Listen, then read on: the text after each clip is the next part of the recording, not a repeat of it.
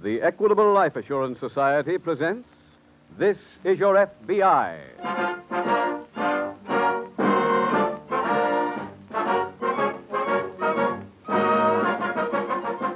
This is Your FBI, the official broadcast from the files of the Federal Bureau of Investigation. Presented as a public service by the Equitable Life Assurance Society of the United States and the Equitable Society's representative in your community.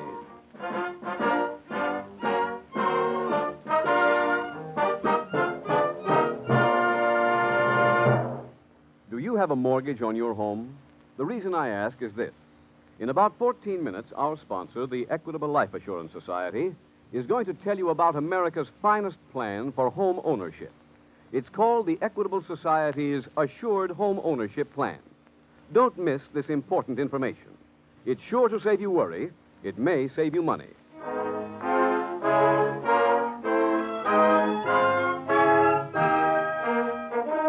Tonight's FBI file, The Curious Cameraman.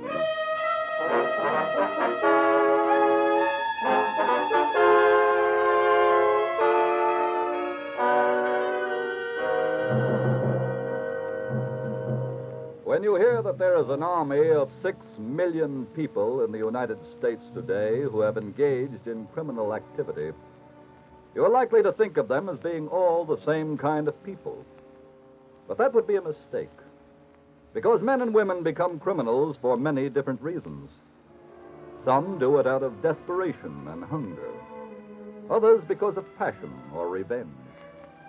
But one group of criminals, however, engage in crime as a business.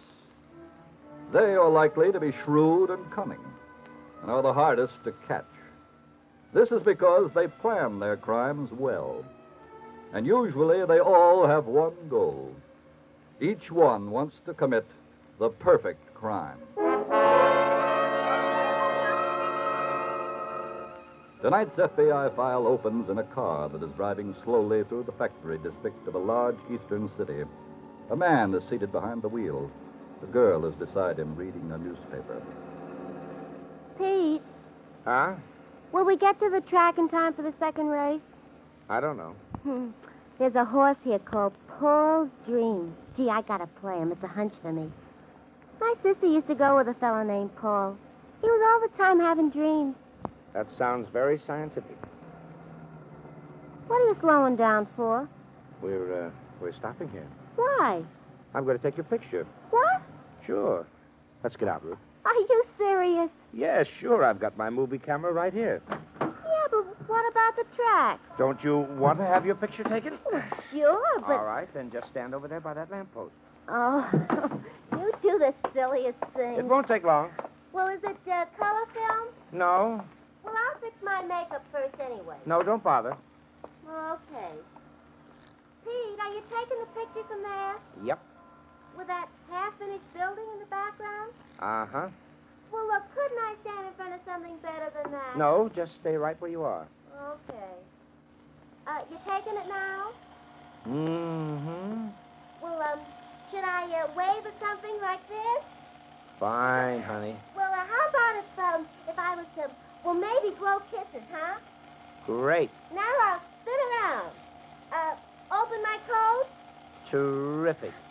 Well, Pete, I can't think of anything else. Oh, you're doing swell, honey. Just hold it there another few seconds. Okay. Ah, that's it. All over? Uh-huh. Well, when will they be developed, Pete? Oh, next week. I'm dying to see them. I hope they turn out good. Well, I got some news for you, honey. Huh? You're not even in them.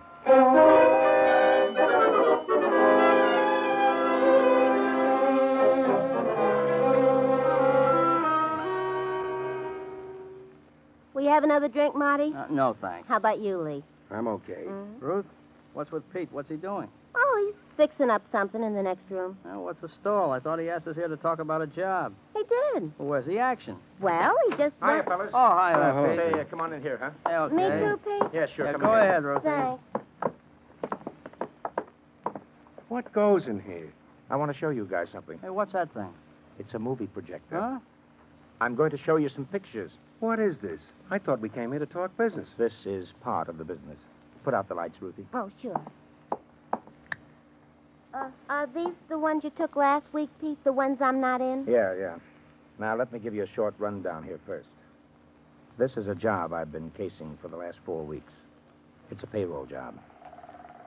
I want you to watch it closely, fellas. All right. Now, this first picture is an alleyway. The construction job on the right is a big factory that's being put up.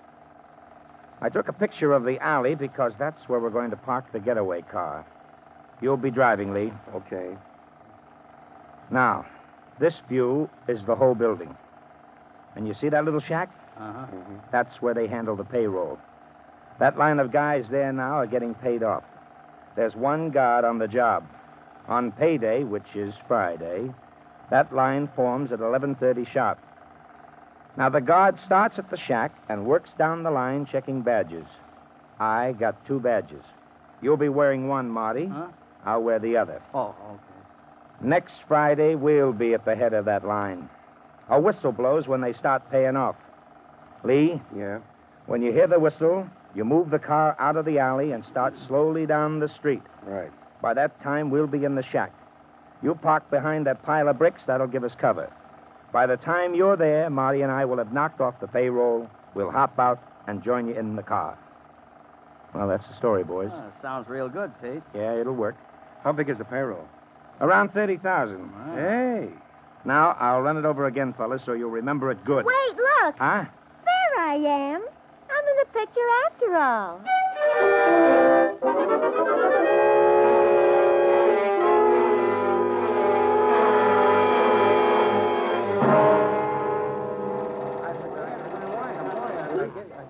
This is okay, Pete.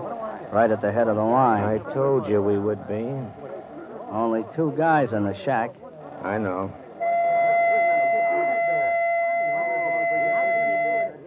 Well, this is it. Right.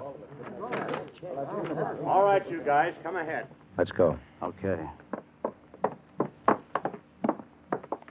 All right, boys. Come ahead.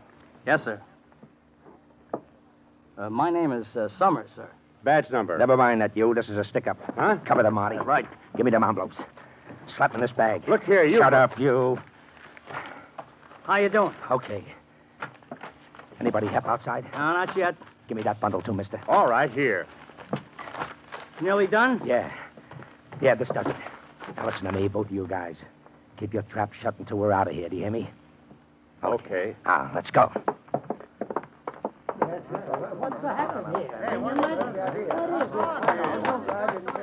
Around this pile of bricks, Marty. Is that car there? Yeah. Good. Everything okay? Yeah, get going.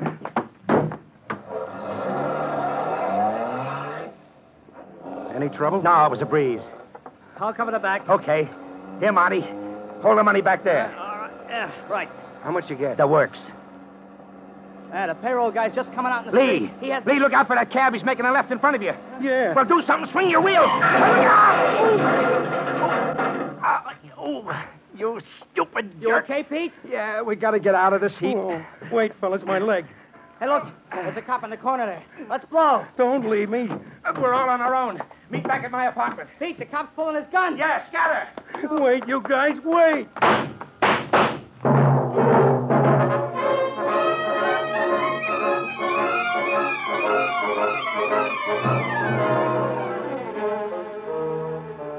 Several miles from the scene of the stick-up, at an FBI field office, Special Agent Jim Taylor is just giving a report on this daring job to a fellow agent. It looked as if they were going to get away clean until a cab accidentally cut in front of the getaway car, Dan, and the 2 cars crashed. The stick-up men abandoned theirs and made a run for it. This was just a block from the scene of the stick-up? That's right. And what happened then, Jim? Well, there was a policeman on the corner. He called out to the men, ordered them to halt, and when they didn't, he fired upon them. Any results? He killed one of them, and he believes that he wounded another. The second man, however, still made a getaway along with the third. Yeah. How about the money? Unfortunately, one of the 2 men who escaped still has it. How do we come into the case, Jim? Oh, the car that was used had out-of-state license plates. It was from Illinois. That gives us a basis to help the local authorities.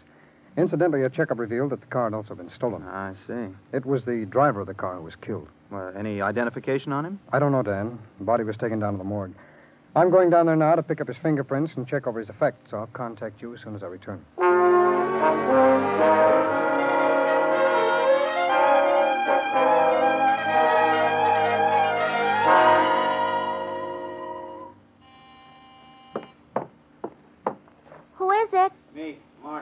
Well, just a minute. Let me in. You alone? Yeah, Well, where's Lee and Pete? I don't know. What do you mean? What happened? Just let me sit down. Where are they, Marty? Huh. Where are they? We all scattered. We're all supposed to meet back here. I don't think Lee will make it. Why not? He got shot. Bad. Last I seen of him, he was stretched out in the street. What about Pete? He got away okay. Did the job go bad? No, that worked okay. After we got the dough pulling away, we ran into a cab. Oh. Cop seen us. When we made a break, he started shooting. Help me get my coat off, will you? What's wrong with you? I got hit, too. Oh, Marty. Where? Here in the chest. Pull that sleeve. Oh, gee, you're bleeding bad, huh? Yeah, kind of. Well, we better call a doctor or something. No dice. Well, look, if you... Now, just help me in the bedroom. Let me lay down a while. Sure, Marty. Here, just lean on me. Yeah. Okay? Yeah, that's fine. What about the money? Oh, we got that okay. Has Pete got it? No, I took it. I stashed it away. I didn't want to carry it around. Oh. How'd you get here, bleeding like that? Well, it didn't start to get bad till just before I got here. Just let me lay down here, huh? Oh, sure. There you are. Well, I'll go get some towels and stuff and fix you up.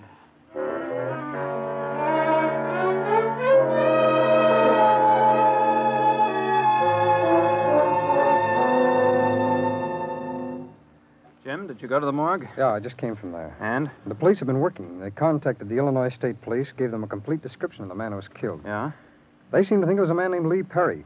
He had a long criminal record. I got a set of his fingerprints and sent them on to the bureau in Washington. I see.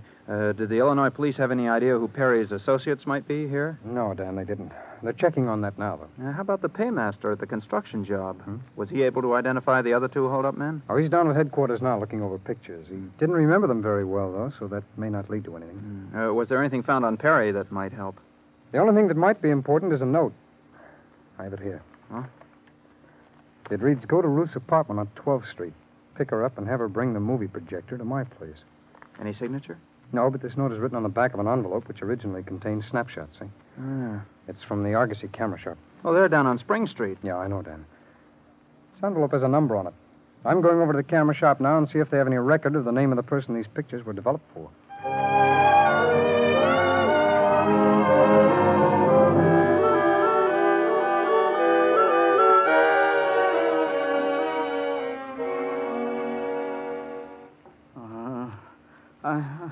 I went there. I was there on time. Marty. Little boy. Blue suit. Always wears a blue suit. Marty. Don't try it now. Marty. Huh? What? Don't you think I should get a doctor? Send the little boy up and down, race you to the Marty, corner. will you listen to me? You need a doctor real bad. Water. Get me some water, huh? Sure, Marty, sure. I'll be right back. Everybody can swim but me. All the guys.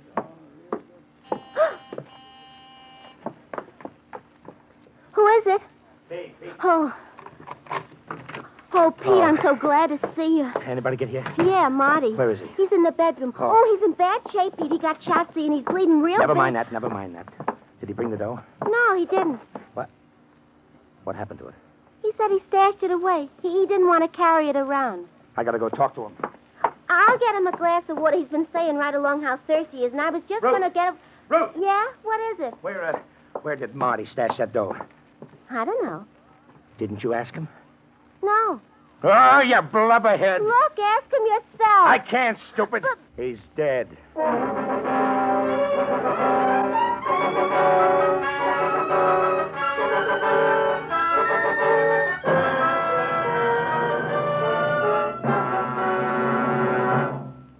Tonight's case from the official FBI files will be reopened in just a moment.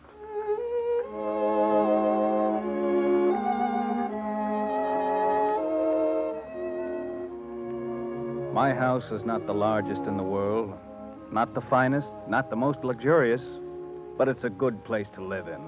The place I love the best. It's my home. You're the kind of man, you who think a lot of your home, that the Equitable Life Assurance Society had in mind when it created its famous Assured Home Ownership Plan. It's a money saver, it's a home saver. It's America's finest plan for home ownership. Sounds good to me so far. Let's hear more. Well, this Equitable Assured Home Ownership Plan has 4 main advantages. First, if the owner dies, the Equitable Society cancels the mortgage. It's paid off in full. What's more, every dollar previously paid on principal is returned to the widow along with the canceled mortgage. Second, during the owner's lifetime, a special cash fund is built up in this plan, ready for use if sickness or unemployment threaten home security. Third, as your mortgage shrinks, the cash fund increases. You can use it to pay off a 20-year mortgage, for example, in approximately 14 years. Fourth, mortgage interest is only 4%, and there is a liberal allowance to help cover title search, lawyer's fees, and other closing costs. You mean it? Interest only 4%? Yes, and it's a true 4% rate, because interest charges go down every month. All in all, a man is mighty lucky if his health, age, income, and the location of his home qualify him for an Equitable Assured Home Ownership Plan. Well, how can I find out if I qualify, Mr. Keating? Ask your Equitable Society representative. Get full information on the plan that protects you against the 2 major hazards of home mortgages, death and hard times. Look in the phone book or send a postcard care of this station to the Equitable Society. That's EQUITABLE. The Equitable Life Assurance Society of the United States.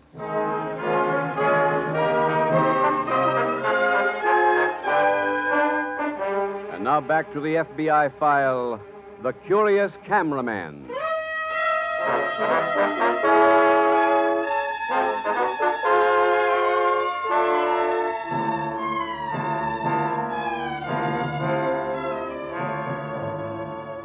Tonight's case from the files of your FBI proves that no matter how carefully a crime is planned, there is always some unlooked-for incident that throws all previous calculations into discard.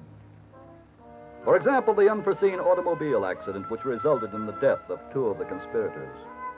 There was no margin for error in the master scheme, and when the accident occurred, the chain was broken and panic replaced planning. Once again, it had been proven that there is no such thing as the perfect crime.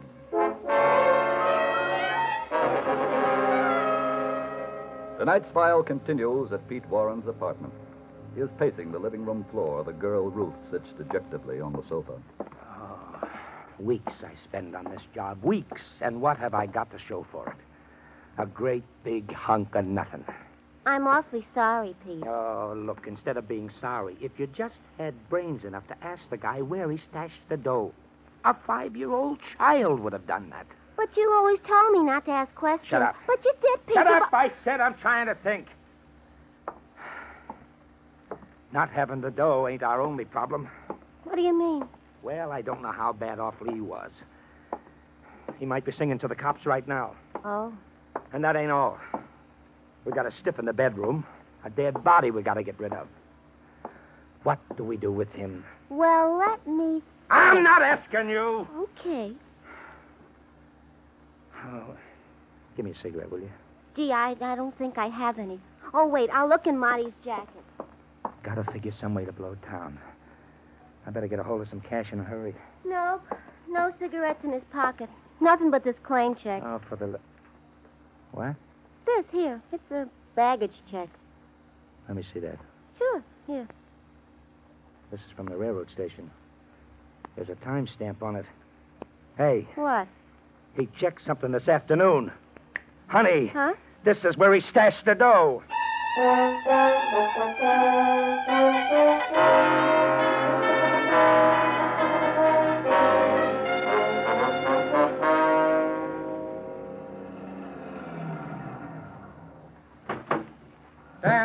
Dan, over here. Right. Did you pick up that search warrant for me? Yes, I have it right here. Oh, swell. Let's go inside. Now, what's this all about, Jim? Well, I went over to the camera shop and had them check the number on that envelope for them. Go ahead, Dan. All right. Camera shop said that the films were left there by a man named Warren. He lives at this address. Oh, I see. We go up 1 flight. Okay. I arrived here, but there was no answer at Warren's apartment. The superintendent gave me a key. So I've been waiting for you with that warrant. Do you think Warren was one of the stick-up men? Well, according to the superintendent, he answers to the general description. It's this apartment right over here. Okay.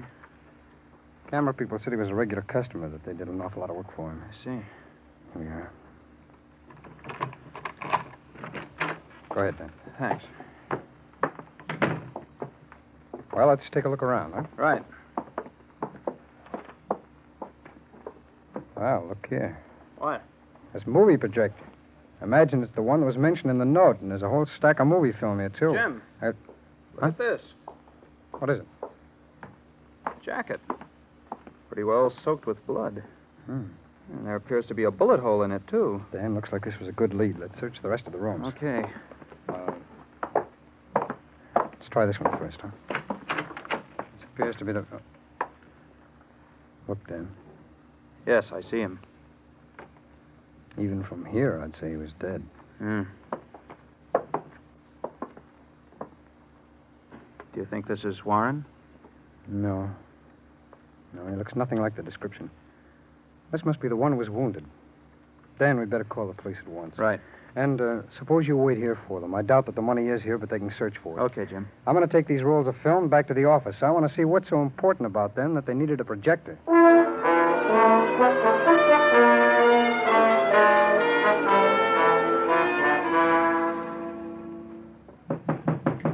Yes, come in. Well, how are the movies going, Jim? Oh, Dan, you're just in time. Snap that light off, will you? Sure. This is the reel I want you to see. Okay. Now, these pictures are where the stick-up took place. Oh. You mean this is the way they cased the job? Evidently, yes. See, that's the construction job there. Pretty clever of them. Mm-hmm. Oh, by the way, there was no trace of the money at the apartment. I didn't think there would be. One of the men from homicide identified the body. Oh? A man named Marty Stone. He'd been involved in another holdup several years ago. I see. Is that all there is to this, Jim? The scene of the crime? No, there's something coming up right now that should be very helpful.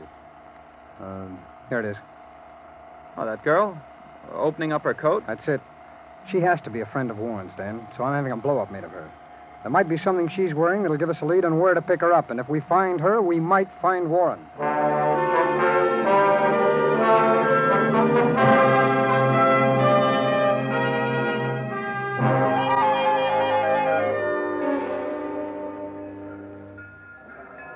Pete, I'm over here. Okay. You got the money, huh? Yeah. I thought you said it was in a canvas bag. It was. Well, where'd you get that suitcase? I bought it in a luggage shop. The canvas bag was a dead giveaway. Oh. So let's get going. Where? To get some tickets. We're blowing out of here, honey. Now? Right now. Oh, Pete, we can't. Huh? Why not? I gotta go back to my apartment and pack. Ah, no good. But I haven't any clothes. I'll buy you some new ones. Look, there's a mink coat there, and I'm not leaving it. Honey, we can't take the A chance. mink coat's a mink coat. You can buy the tickets, take me home, then we'll get a train.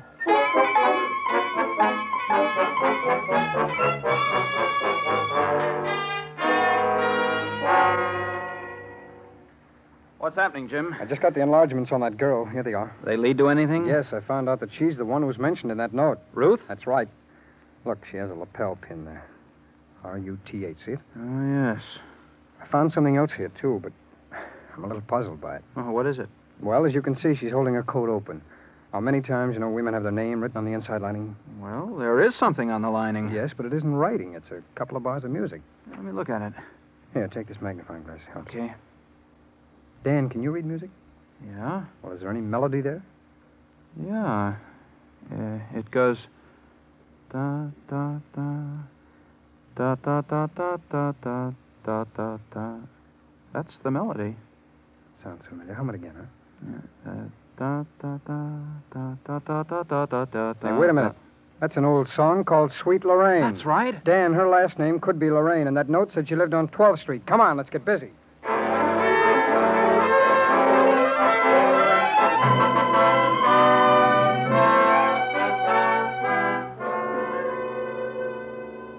Aren't you finished packing yet? These are the last things. There, that's all. Well, close that bag and let's get out of here. Okay. Now, come on. Wait a minute. Oh, and what now? My coat. I almost forgot my coat. Well, honey, hurry it up, will you? Okay. What time does the train leave? In a half an hour. Oh, there. Now I'm ready. Good. I forgot to ask. Where are we going? West. Where west? California. Oh, wonderful. Okay, go ahead. Thanks. Just a minute. Huh? Are you Ruth Lorraine? Yeah. Why? Well, then you must be Pete Warren. Who are you? We're special agents of the FBI. Oh. Look out, Jim! Oh! Now, when he comes to, miss, we'd like to talk to you both about some pictures.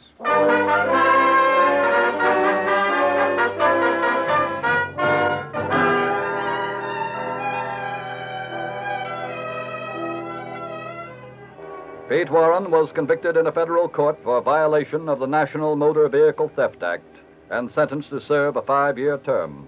He was then turned over to the local authorities for prosecution on robbery charges.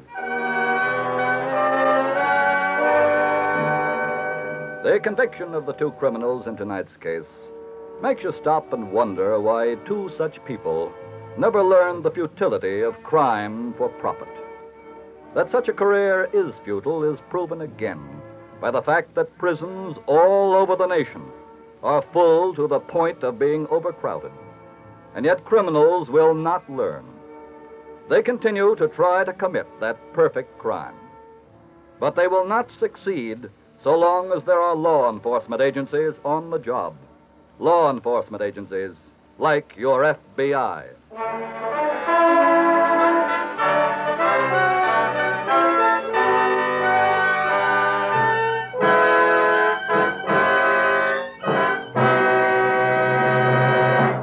In just a moment, we will tell you about next week's exciting case from the files of your FBI. Mr. Keating, the more I think about that assured home ownership plan, the more interested I am to find out if I qualify. You're right, Ed, because look what you get in one package from the Equitable Society.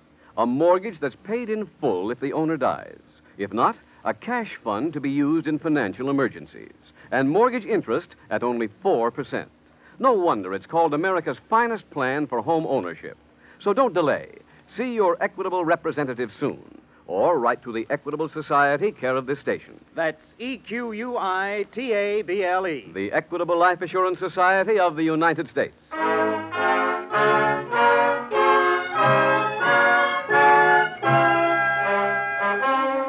Next week, we will bring you another colorful story from the files of the Federal Bureau of Investigation. The Horoscope Homicide.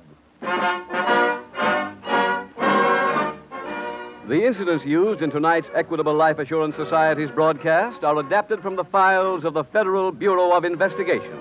However, all names used are fictitious, and any similarity thereof to the names of persons living or dead is accidental. Tonight, the music was composed and conducted by Frederick Steiner. Your narrator was Dean Carlton, and Special Agent Jim Taylor was played by Stacey Harris. This Is Your FBI is a Jerry Devine production. This is Larry Keating speaking for the Equitable Life Assurance Society of the United States and the Equitable Society's representative in your community, and inviting you to tune in again next week at the same time when the Equitable Life Assurance Society will bring you another thrilling story from the files of the Federal Bureau of Investigation. The Horoscope Homicide on This Is Your FBI.